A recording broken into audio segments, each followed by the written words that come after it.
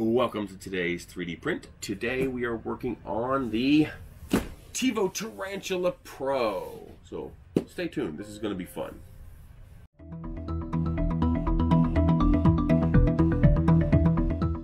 So I was just telling the live stream, they've pretty much nailed the packing.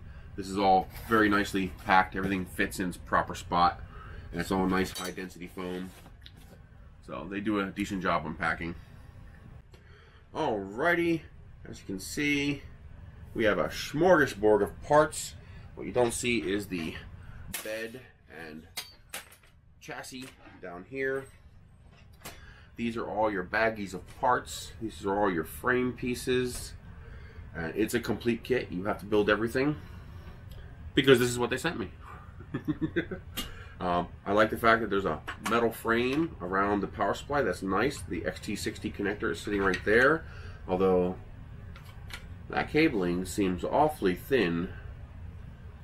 I wonder how many amps this is designed for. It seems like really thin cable for that connector. I guess as long as it's rated for what the printer draws, we'll find out.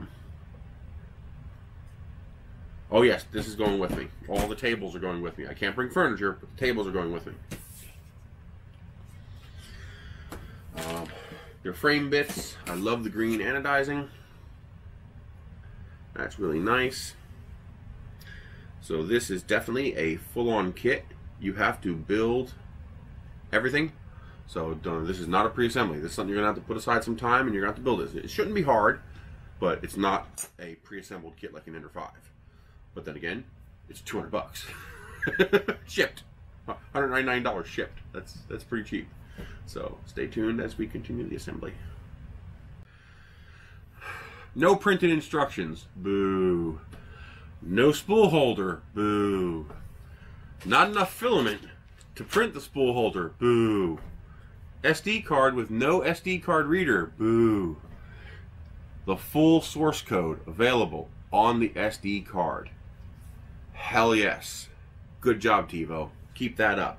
The instructions are on the SD card and the full source code is on the SD card. That's awesome. I've already found a small snafu on the first step of the printer assembly. We are to use the A01 bag to assemble the H-frame, and then the Y-axis will go in the middle. Except that it doesn't tell me the orientation of this part. And there's 4 possible orientations for me to put this part. I can have it this way, this way, this way, or this way. Because this part has 5 holes. See? 5th hole. But that 5th hole is not referenced in the instructions. So, I don't know where that hole goes. It tells me the orientation of these parts, but not the orientation of this part. So that's something you're going to want to clean up your instructions with, Tevo. You have a 5th hole here. You need to designate where that hole goes in the orientation for putting this part together. Alright, page 1 is done. The H-frame is assembled. Feet are assembled. The Y-axis screws through the H-frame, so be careful not to over-tighten. You don't want to strip the aluminum. Feet just hammer nut onto the bottom. And I still don't know where that hole goes. Hopefully it doesn't go on the left-hand side. That's where I put it. And that is the base of your printer. So we will now continue forward with assembly. The next step was to build the front facade, which includes the LCD panel. So you have brass standoffs and you have 8 screws. So you screw the brass standoff into the LCD breakout board and then the other 4 screws into the brass standoffs to hold it on the front. You don't have to remove the knob. The knob will fit through the square hole, and then you just preset your 4 hammer nuts on the sides in preparation for installing this in the frame of the printer. Next step will be, looks like, Y-axis idler and motor plate. Righty, the next assemblies are finished. What did I do with the first assembly? So you have the Y-axis idler and the Y-axis drive assembly. They are finished now. That was the next step. They used the parts in bag A03. There's 3 parts left over. I'm assuming they're spares, but just in case they're not, I put them back in a bag in case I need to recall them again. And now we are on to the next step, which is the carriage assembly. Stay tuned. Alrighty, the next step is to put your bed carriage assembly Y carriage assembly together with your eccentrics and your spacers and your nuts. Follow the instructions, they are fine. Make sure the eccentrics on the right side. The back of the printer is the long portion of the printer, so with the 2 holes here. So make sure your bracket goes on this side. It's on the same size as the 2 tabs that come out of the bottom of this assembly here. Okay. You might as well tighten up your wheels while you're here. You want to loosen them until this wobbles, and then tighten it only exactly enough to stop the wobble. If you look at it carefully, you can actually see which end wobbles and which end needs to be tightened or not. But you want them both to be snugged up only enough to stop the wobble. Too much and you'll get binding. This should roll cleanly and freely with no bump, bump, bump, bump, which would indicate you have it too tight. So nice and free. And the next step will be to install the other end of this, and I believe the front of the printer. So stay tuned. Alright, in the next step, we installed the belt, the idler, and the stepper motor. And we also installed the brain box. So this is the box that contains the parts. Although I don't like that that's exposed. I'd like to see a cover on there, Tevo, even if it's just plastic. So I'll probably 3D print something to cover that. And it's only held on by 1 hammer nut, but it integrates with the rest of it, so it should be okay. And we will go from there. The next step, I believe, is front panel and power supply. Front panel installed, power supply and brain box installed. The directions were a little bit goofy regarding the brain box. It had us installing the brain box on this beam here in the picture, and that was clearly incorrect.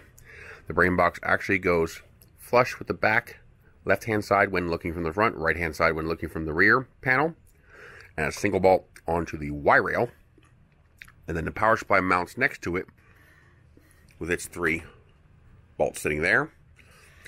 I couldn't get this power cable not to keep falling down in between these, so I just put a zip tie through the hole here to hold that power cable up there, so I don't have to worry about that power cable drooping down, although I missed that negative wire. That's okay, that'll stay up there. See how it wants to keep coming down. But otherwise, that is done. Now we go on to the next step.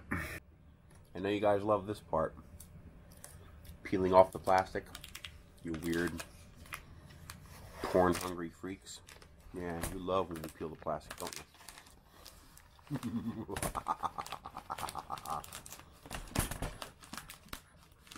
Oh, it's stuck according to the zip tie. There it goes. Alright, bed's installed. Bolt, spring, wheel. Do not over tighten the wheels. I normally like to tighten the bed all the way down and then loosen as necessary. But if you tighten them all the way down, these bolts will hit this frame up here. So be careful with that. Also, don't forget to install these 2 screws back here to hold the power supply onto the back here. The same bag that includes these 3 screws here. It's the same type of screws right on the back here. Bed connects. This I don't like.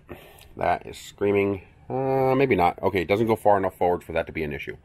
Normally, I'd be concerned about this grabbing onto this. But this bed is as far forward as it goes, and it doesn't grab, so you'll be fine. No problems there. Tensioner and leaf is built into the build plate. I like that. And this bed is nice and thick and nice and flat. I see no warping, no bending whatsoever in this plate. And next step is finished. End stop switch. That's why the 2 bolts on the bottom are longer than the 2 bolts on the top. Stepper motor installed. Basically slide it all the way on and off by little. And then your bushing for your lead screw goes there. I love the fact that they use substantial bolts for the X-arm, and they go into inserts in the aluminum so that you're not stressing the aluminum when you put these bolts on, and you can actually put them on tight. So that X-arm is not going to move. That is excellent. Alrighty, the X-axis carriage is assembled. No issues, no problems. That worked well. And I also finished assembling the other end of the X-axis carriage for the Z-axis carriage. So this part here and this part here are how it rides vertically up and down. So those install on that side, and your idler installs on this side. On to the next step. Alrighty, the verticals are installed. This one required a slight alignment shift, but that was fine. They can twist, so you just adjust them until they're straight. Then the Z motor is installed, coupler is installed, Z nut installed, X arm installed. I ended up replacing these bolts because they went in too far and they hit this. And I replaced them with these, which worked perfectly. And as you can see, they don't stick out at all. So that's perfect. Onwards and upwards. I believe we're going to be putting the top of the printer on, the extruder assembly, and then we're going to wire it up. Bracket installed, hot end installed, belt installed, end stop switch installed. This end stop switch installed. Extruder and feeder unit installed. Still have to put the PTFE tube in. Okay. Now, this is wrong. You can see there's an angle between this rod and this rail. I physically cannot bring the printer all the way down. There's no way the stepper motor has enough torque to do that. It binds too much. This needs to be moved out. So I'm going to loosen these bolts which go into these hammer nuts, and I'm going to put a shim in here to push this out because that needs to come out. That's not going to work. Okay, I fixed this. You will need to use 2 of the longer bolts, not this long, but longer than this one. Okay, you'll need to use 2 of the brass washers and 3 of the split washers for each nut. As you can see, that's what I have here. Okay, then you take the wrench, you bend the end of this 90 degrees because otherwise the wrench will hit the bed when it slides back, which you don't want. Okay, so now you can see my bed clears the wrench, and you can slide the wrench in here and use it as a shim, and that gets you the right angle so that this is perpendicular or parallel with the rail. Okay, that is a way for you to fix this printer using what is included with the printer to do it. So you don't need to buy or add anything. Just use these existing parts to make the printer work correctly, and that will work. One thing notably missing from the directions is connecting any wires. Okay, you're also going to need to shield the end of this here, okay, because this wire tends to want to come up like this and can get caught in here like that, and now you won't be able to pull this forward because it's going to get jammed in here and snake. So we need something to, probably the easiest thing to do, I guess, just to put a cap on the end of this so that it's rounded, so there's nothing for it to snag and grab. You don't have to worry about the screw because, as you can see, that's as far as the bed goes forward and it won't snag the screw, but it absolutely will snag in here. And then once that snags, you're done. See, that's pulling the wires out of the sheathing and everything. So you got to be careful with that. So this will need a cap. And from the factory, if you want to fix this Tevo, maybe a bevel in this might do it. But I think it might still grab on the inside if it falls in the hole, so probably easier just to have a cap that goes over top of this, and you'll be good to go. So now, unlike the instructions, we're going to wire this up. So, one moment. Alrighty, wiring and final hookup should now be finished. So, PTFE tube, and I, of course, attached the umbilical for the hot end to it. Comes down here. I give this a little berth here so it doesn't get jammed up in these gears. Keeps it away from that. Attached along the length here, splits off, goes back to here. Make sure this cable goes underneath your hot end cable so that when this pulls forward, it does not pull on the other cables. A little piece of tape on the end here will keep this wire from getting stuck inside that opening there, so you don't have to worry about that. I did a little creative rerouting of the wires. So the wire that would normally come out here and go to this end stop, instead I pushed it back through the hole, made it come out this hole, and ran it back here, so it's a lot neater. It looks a lot nicer. And that's it. Otherwise, not too bad. Double check your heat sinks here. I had one heat sink sitting right on top of the pins for the stepper driver, and that would not have ended well if I booted up like that. That would have ended poorly. It looks like this is also pre-wired for a potential BL Touch upgrade. I see wires here that look similar to BL Touch wires.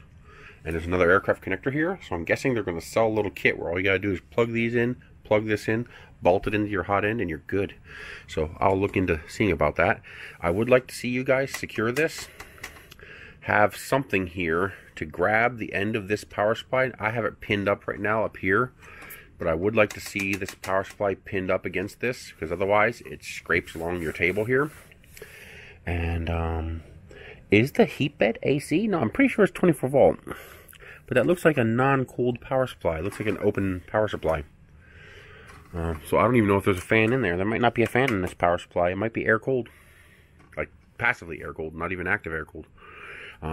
These are not no directions for this, but if you look closely at the board in here with a light, you can see one is marked. The front one is EXP1, so run that to EXP1. The back one is EXP2, run that to EXP2. Once again, I pinned up the cable a little bit right here, just so that this doesn't dangle down and get caught on stuff. Otherwise, we should be about good to go. The only goof up I made is I may have made the belt a little too short. As you can see, my pulley here does not go all the way back, so I may have to loosen up this belt a little bit so I can slide this back further. We'll see if that affects my build volume too much. I mean, I can go all the way to the end of the bed, and I do make it all the way to the front of the bed, so I'm not too worried about that. We shall see. Time for first power up.